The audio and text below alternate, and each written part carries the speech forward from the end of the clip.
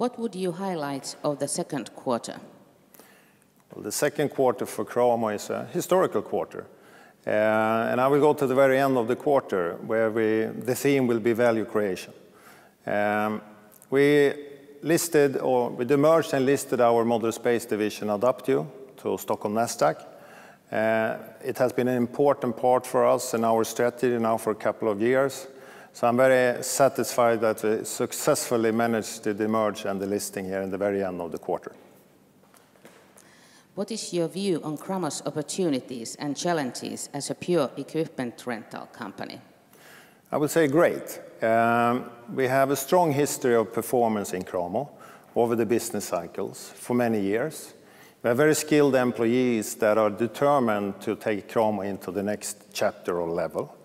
We have an interesting footprint in Europe where we see growth opportunities, both organic as well as inorganic. And we have also our existing business where we see further potential to improve the performance over the years. What are your focus areas going forward?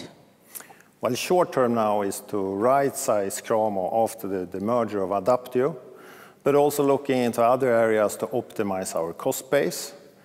Putting quite a lot of focus into sales. We have a strong balance sheet, we generate good cash flow, and we want to take market share now moving forward. So we put quite a lot of effort in to be more visible and penetrate the market.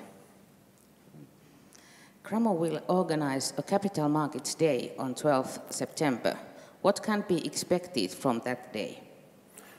Well, Cramo now has finalized our new strategy for the future, as well as we are working in full speed with our group-wide performance program. These are the major topics that we will go deeper into and present on a more detailed level in the Capital Markets Day. So I think the audience will have an interesting day. I'm really looking forward here. Thank you. Thank you.